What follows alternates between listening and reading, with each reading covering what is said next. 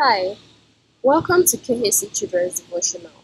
It's the 12th of March, and our topic today is How Children Can Carry God's Glory. Our Bible shall be taken from the book of Isaiah 40, verse 5. And the glory, majesty, and splendor of the Lord shall be revealed, and all flesh shall see it together, for the mouth of the Lord has spoken it. The glory of God shall be revealed in our children, and all flesh shall see it together.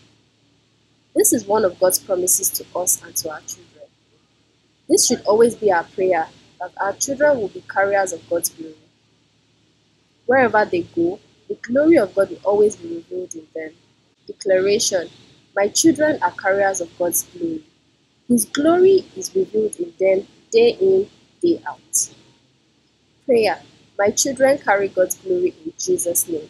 Amen. We'd like you to partner with us in Cases and Us Club.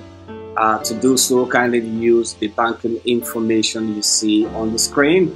And for international givings, please navigate to the URL you see on the screen at casesandus.com/give. God bless you as you do so. This devotional is taken from our books for single and married, and these books are available on Amazon and on Kada Books.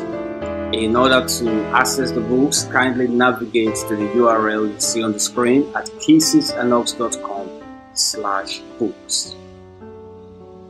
If you live in the city of Ibadan, we'd like you to watch it with us at Shouts of Grace Center.